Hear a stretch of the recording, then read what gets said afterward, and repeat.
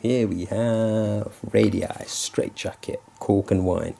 Now, as far as I'm aware, Radii did the whole cork thing before Nike. I may be wrong, but I'm pretty sure that Radii did this before. The main difference being the Nike LeBron, which I'm not really into, cork, are actually made of cork, whereas these, they're not. They just got that cork and wine look. Now, I don't actually drink, so I thought I'd wear it instead.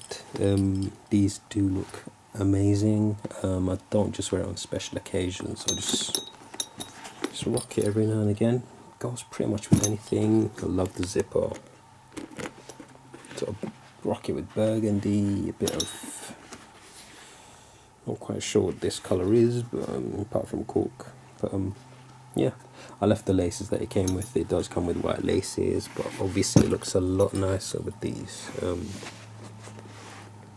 The only issue being, I don't know if you can see it here, it's started to sort of come off a bit after 2 or 3 wears. I think it's because this buckle is actually a little bit tight.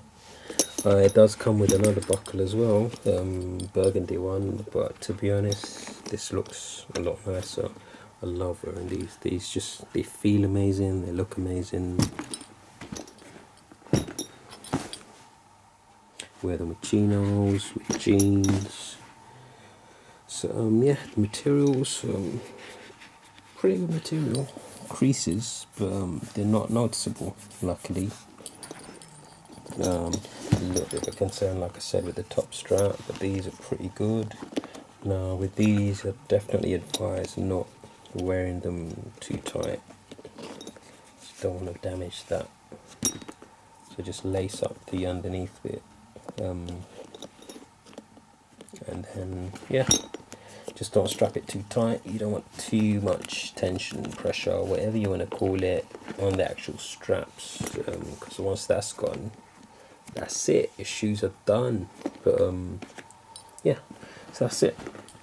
Do like the white foxing on all of these, apart from that one. Yeah, that's the Radii straight jacket, cork and wine review.